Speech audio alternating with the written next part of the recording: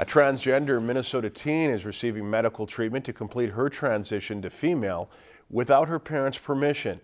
Now the teen's parents say the treatment is not legal because she's not a legal emancipated minor. Waverly Monroe reports on the controversy from St. Paul. I love him unconditionally, and I mean that unconditionally. Anne Marie Calgaro is a concerned mother. When her son was 15, he decided to transition into a female. According to Calgaro, that decision to transition genders is not what concerns her.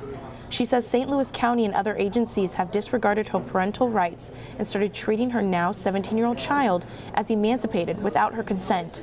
If he changes his mind in the future, and not that he will, and that's not what this is even about. The suit claims that Park Nicollet Minneapolis Gender Services and Fairview provided the child with what the state calls non-emergency medical treatment for transgender services. Calgaro's lawyer, Eric Cardall, claims the school district and St. Louis County Public Health and Human Services have usurped Calgaro's parental rights. Anne Marie doesn't have any right to notice and to be heard in court. Minnesota Child Protection League President Michelle Lentz is in full support of Calgaro's taking her complaint to court. She says treating the child as an adult without a court order is a serious violation. They are financing and prescribing dangerous hormonal drugs and prescription narcotics to a minor without his mother's knowledge, involvement, or consent.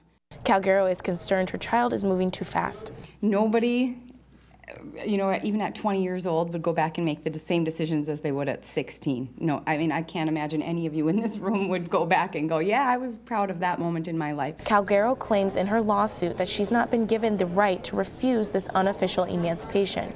So what we need is a federal court decision saying that Anne Marie's federal due process rights have been violated because her parental rights are a fundamental rights protected under the U.S. Constitution, and she's entitled to a hearing. Cardall says the situation interferes with Minnesota's strong family legal traditions and expressed concern after speaking to a medical professional that this happens regularly.